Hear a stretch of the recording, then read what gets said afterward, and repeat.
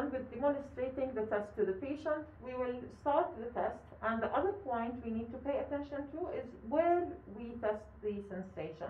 So we will ask the patient to close their eyes, and we will move across the different segments. As we know, each segment of the spinal cord provides sensation to a specific area of the skin, that's the dermatome. And when doing Asia, for each dermatome, it's an area of the skin, we have a point within this area we call a key point, and usually we test those key points. So what are the key points for Asia? I won't go over all of them, but I will just give an idea. Basically, starting with C2. C1 doesn't have a dermatome. C2, we tested 2 centimeters behind the ear, so this area here, and I will have the patient close their eyes, and I will touch them here, and ask them about whether they feel the sensation. Do you feel it? And does this feel the same as this? Okay, so this will be grade 2. And now we move on to the other segments. Okay, I will just speak. You can open your eyes if you wish. Okay. This was C2. Now C3 is in the middle of the supraclavicular fossa. C3. C4 is at the top of the shoulder, at the top of the acromioclavicular joint, C4. C5 is at the lateral epicondyle. And now we continue moving like this on the upper limb. So this is C4, C5, C6, 7, 8 are at the dorsum of the proximal phalanx.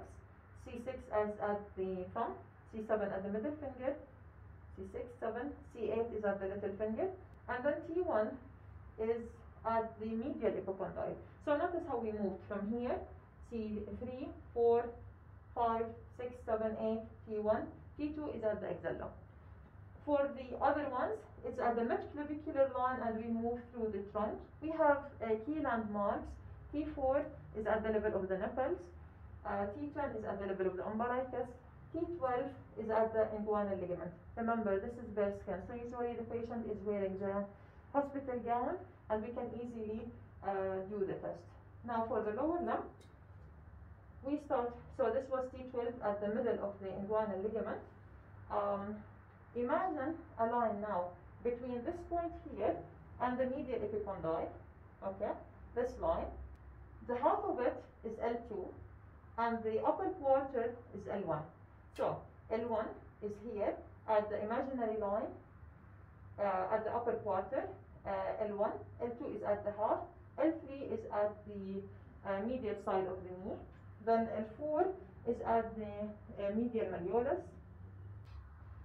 L5 is at the metatarsophalangeal joint of the third toe, S1 is at lateral to the ankle. So again, if we look at the lower limb, we notice that we started from here, we move down this way, now we move here, we move to the lateral aspect, and then S2 is at the crepital fossa behind the knee, S2, S3 is at the ischial tuberosity, and S4, 5 are just 1 centimeter lateral to the anal sphincter.